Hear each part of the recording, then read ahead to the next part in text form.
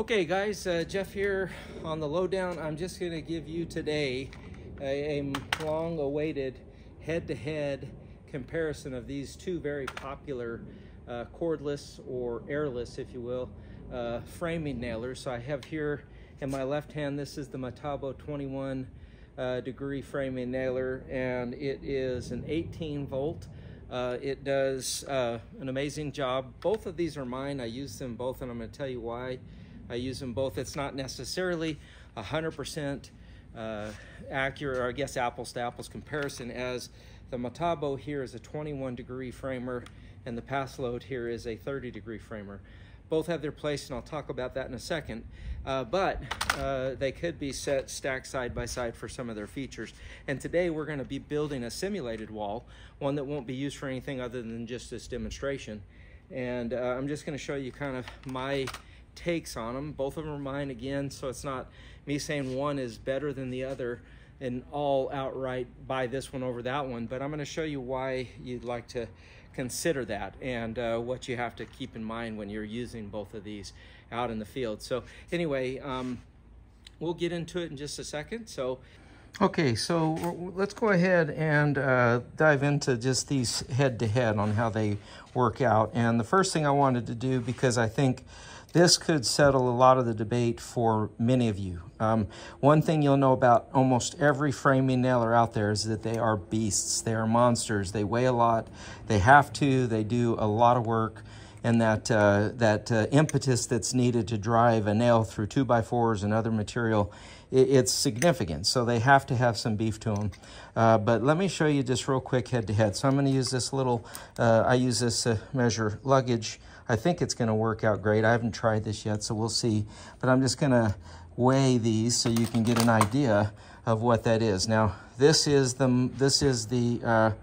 Paslode, and as you can see, even with the full sleeve of nails, full battery complement on board, and then also the butane fuel cell on there, it's weighing in at 7.7 pounds. Now, that sounds like a lot until you compare it to your DeWalt or your Milwaukee, or in this case, I've got the Metabo, and I'm going to pull this out here, and let's see, oops, I better zero that out, sorry. Zero it, and then we're going to start over here. Okay, so now as I lift that up, that's coming in at 10.4, so better than 2.5 pounds heavier. Now, 2.5 pounds, again, to us guys that are out there using the frame and all that, that does not sound like a lot. But 2.5 pounds times however many times, you know, you're reaching up ahead above your head to nail something, that 2.5 pounds does come at and get you. So, you know, the question is, well, okay, so how does Paslode do it when all of these other framers are so heavy? And the answer is actually very simple. Paslode back in 1986 invented the very first cordless framing nailer. And what they did was they actually use, instead of a ginormous pneumatic air hammer, they actually use these guys, which is a butane fuel cell. So this is actually flammable gas, and it uses a combustion chamber in these fuel cells. It uses a combustion chamber to then create the little explosion that you need to drive that nail. And the mechanism needed for that is a lot smaller than the pneumatic ones you find in a battery or the air. So this by itself is kind of a unique advantage. The second thing is that because it doesn't need all of the energy to come from a power cell, that's the battery. So that's the battery. So much of your weight on these cordless tools comes in that, the lithium battery. Now, this is a lithium battery, but it's just, the whole purpose for this is to power, and I'm going to let you hear this because you'll hear it. Okay, so when you turn this on, you get this on like this, you're going to hear it. Okay, you hear that? That's actually a fan that's loading up, and you can hear that there. That fan is actually going to expel the gas that comes off of the explosion.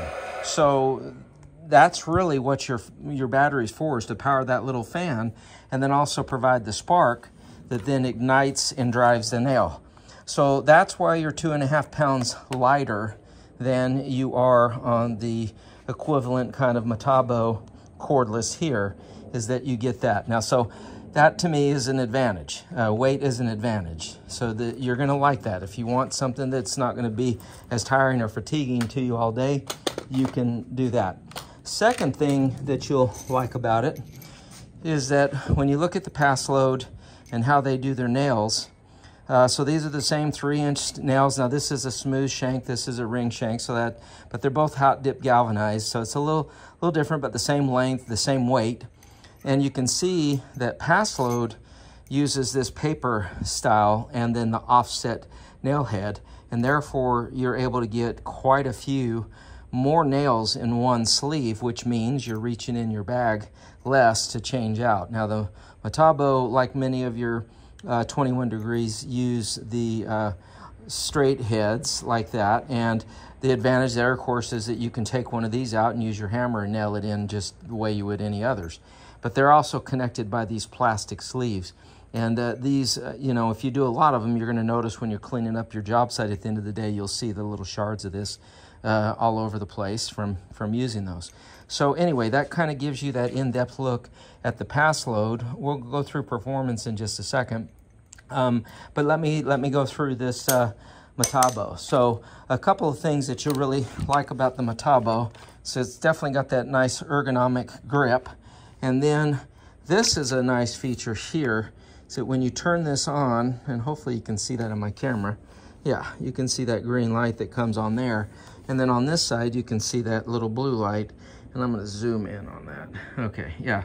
So the blue light right there is telling you what mode it's in. If I push that button and it's flashing, it's gonna shoot, instead of having to shoot by pulling the trigger and depressing this, it's once you have the trigger depressed and you just bam, bam, bam, you slap your point here on the lumber and it fires a nail. So it has two different settings, and it's got that rapid fire setting. So one, kind of the traditional way, press it up against the lumber, pull the trigger, and two, keep the trigger pulled, and then every time you push against wood, it's gonna fire a nail. So a little more rapid fire.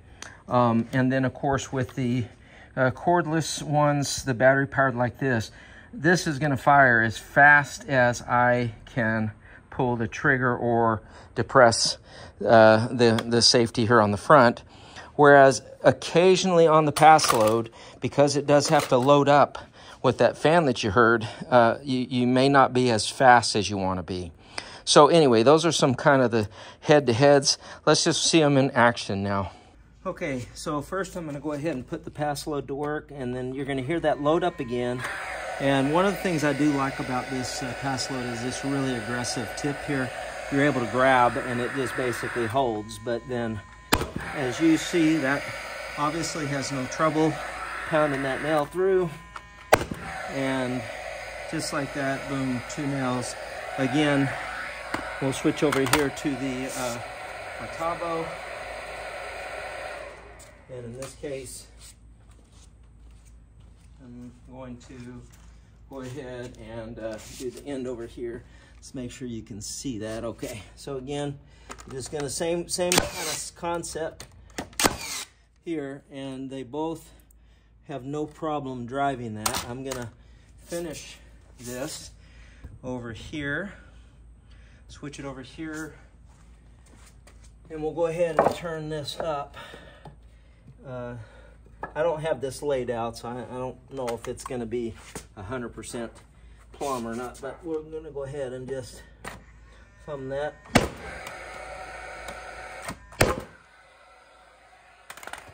Okay, back with the Metabo.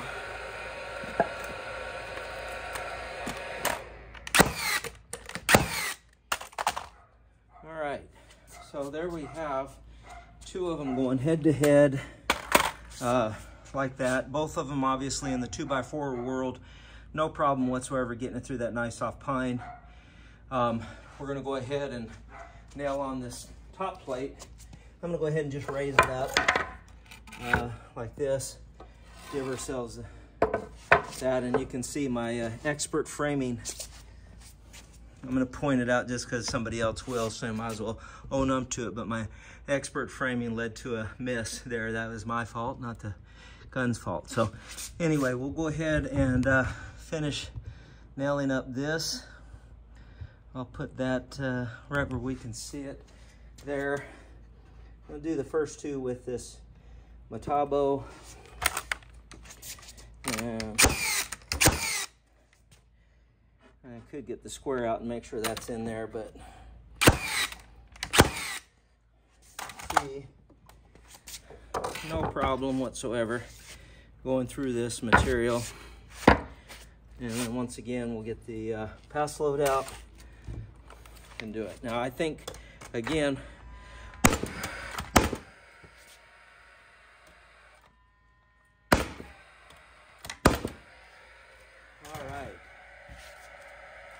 go ahead and just look so you can see the nails are definitely sunk in there deep for both of them.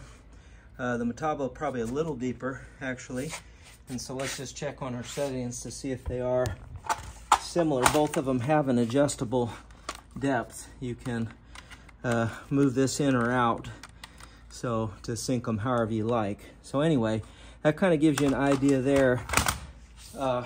Let's come back to this in just a second.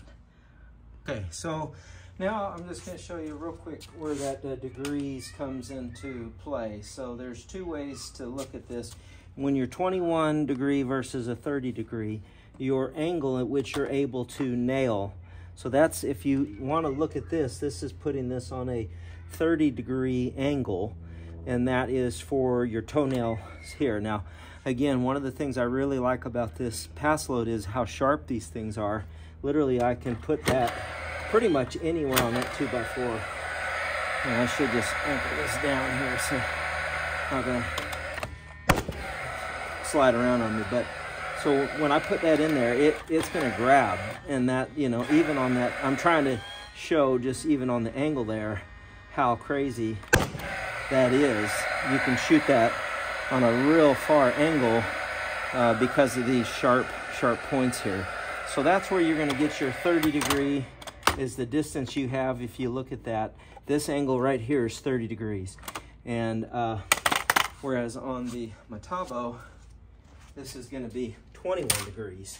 And that looks like this. So if you look at your angle here, you can see that that's a smaller angle on that. And in this case, if I want to, you know, toenail this nail in there, you know, I can toenail that on that degree there like that. So this one I shot a little far, as I was just trying to show how that the cleat on the front of that will grab and allow you to point that anywhere. So anyway, these two guns, if you want to call them that, I'd say, you know, really I don't know that there is a real clear winner.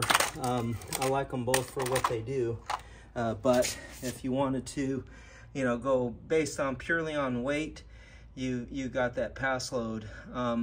Rapid fire and functionality, probably the Metabo. So I'm gonna wrap it up here with just a second. All right, guys, so as we wrap it up, our exploration of these two, again, it's just, I'm not sure that there's a real clear cut winner on this, but this one definitely will draw a lot of looks just because of the weight. The 7.5 pounds is definitely something that you'd want to take a look at. They both have very similar features outside of that.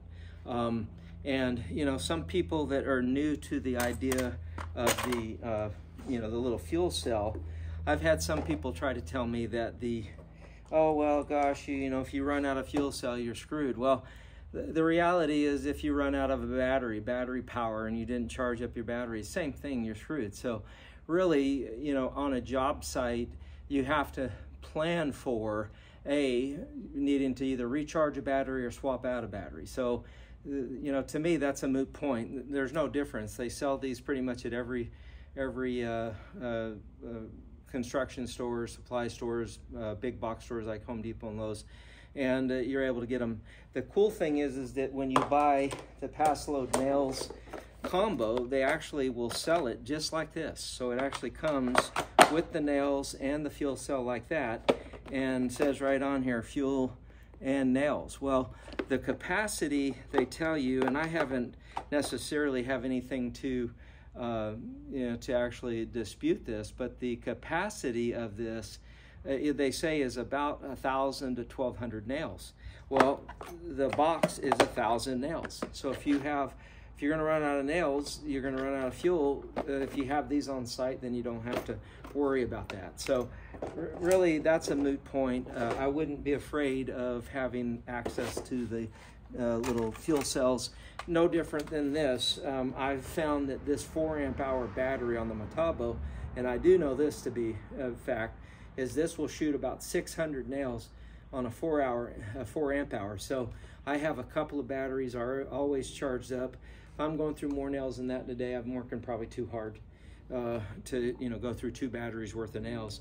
So anyway, that kind of is, to me, they're both about the same. I'd say for functionality, this having that rapid fire button on that does make this one a little more appetizing that way, and rapid fire with no load up in that cell. So by and large, guys, I don't think you could go wrong. Definitely cordless is the way to go. Eliminate the need for that air hose, the compressor, and a generator on a job site. So these are great tools to have and great tools to employ.